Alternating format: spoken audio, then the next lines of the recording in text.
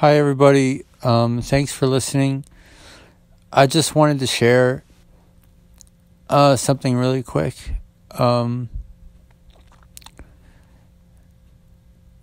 had this experience last night in my dreams with the Lord, and I'm still really shaken up by it.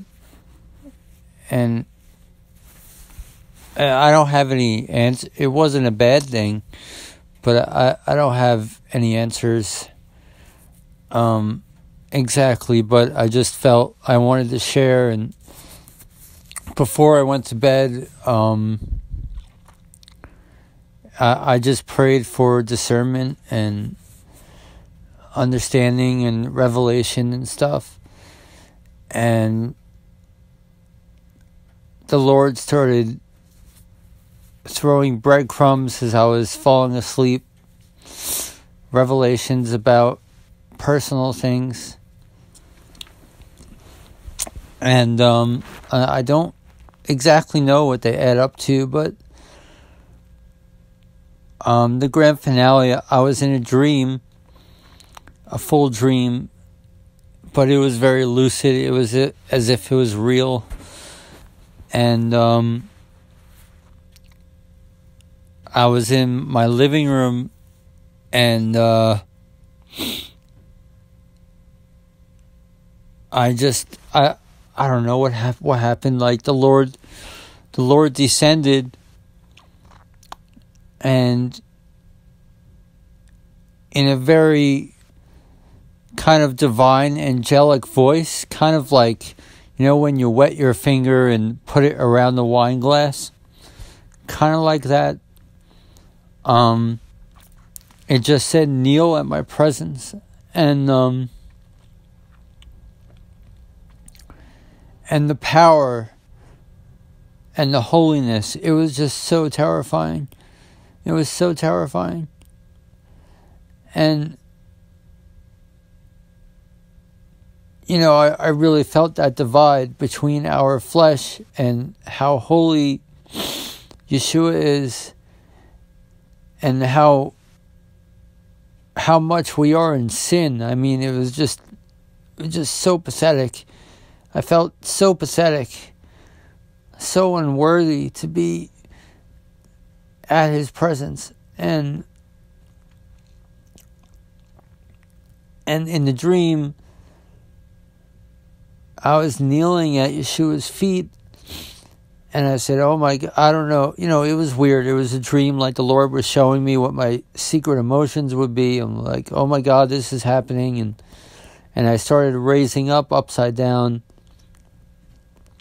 And He showed me some things about, being worried about the break-ins all the time, my targeting and the murder of my mother, because that anniversary is coming up, and how I have to suppress all my emotions just to survive, and it's just has really affected my walk and stuff. But the Lord sees all that. But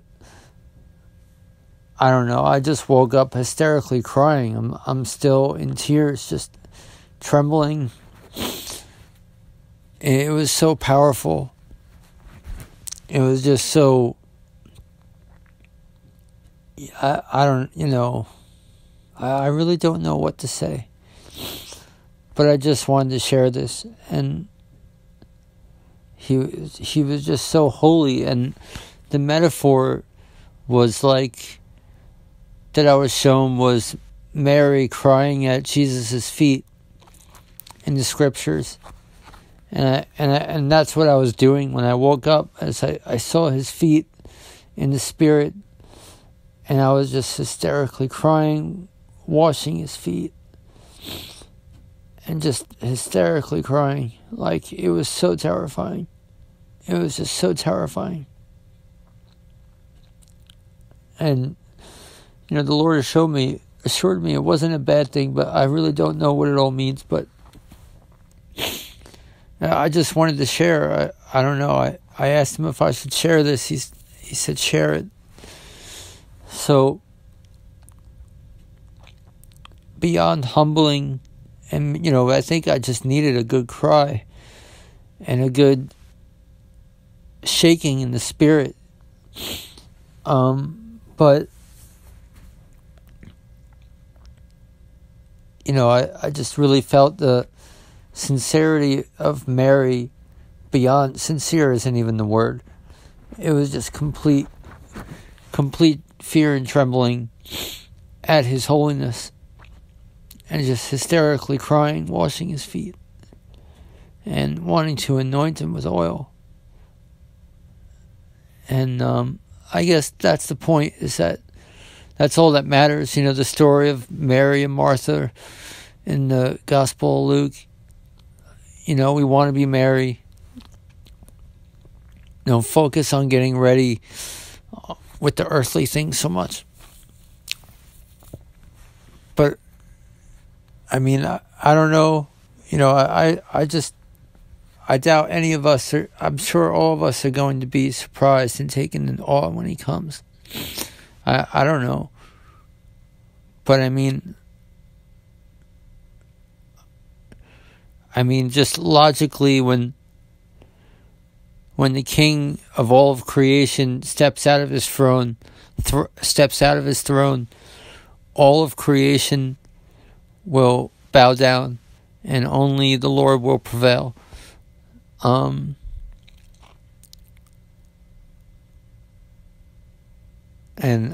I don't know.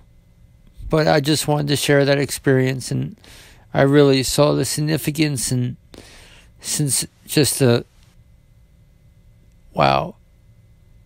just Mary at Jesus' feet, enough tears to wash his feet and dry them with her hair, because he is so holy and so mighty, and it was just absolutely terrifying. And I'm still shaken up, as you could tell. It was absolutely terrifying. Thanks, guys.